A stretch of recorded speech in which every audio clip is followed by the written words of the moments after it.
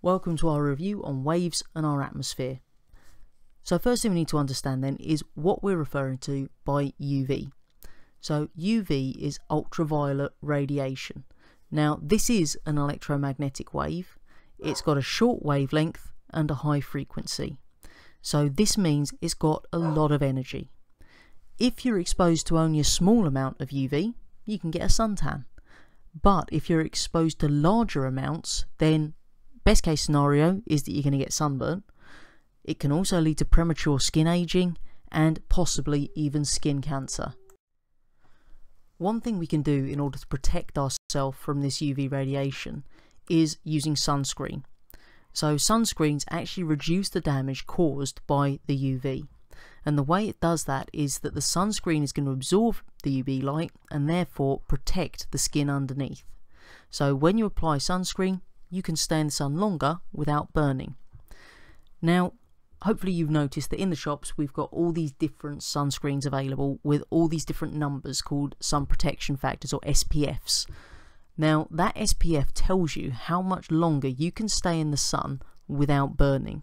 So the higher the number, the greater your protection, and that's down to the fact it will absorb a greater amount of UV radiation. If we've got an SPF of 30, then that theoretically means you can spend 30 times as long in the sun without burning as you could without the sun cream on.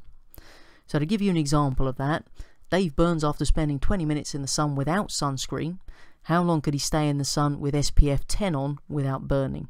So he can do 20 minutes with no sunscreen. If we apply an SPF of 10, it's going to be 10 times 20, gives him 200 minutes in the sun without burning. Some humans actually have a natural protection from the UV radiation, and that's all down to the colour of your skin. So if you have a darker skin colour, then you're able to absorb more UV radiation at the surface, which means that the sensitive cells underneath are protected. So people with darker skin colours don't get as badly affected by the UV radiation as those with very pale skin colours. Another natural protection that we have here on Earth is the ozone layer. Now, the ozone layer is a thick layer of gas around the Earth which protects us from the highest energy UV radiation. So it actually absorbs that UV radiation before it penetrates to the surface of the Earth. However, back in the 1980s, scientists actually found a hole in the ozone layer. So, because this one group of scientists has said, we found this hole, it's a problem, obviously scientists were not very trusting people, so we thought, okay, we're going to check this. And more experiments were carried out to try to verify these findings. And as a result of that, they did actually verify those findings and come to the conclusion that the ozone layer was getting thinner. And the image at the bottom there shows you that thinning. So you can see the purple colour there is the thinner part of the ozone layer. So it's quite a big area where it was getting thin.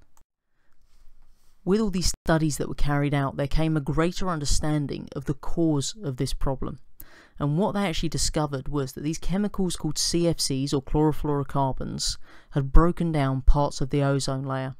Now, these CFCs were used in deodorants and any other spray cans, they were used in refrigerators and so on.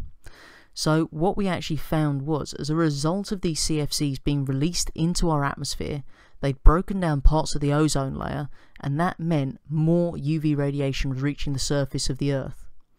So because we discovered this problem, what we ended up with was several countries working together to try to address this.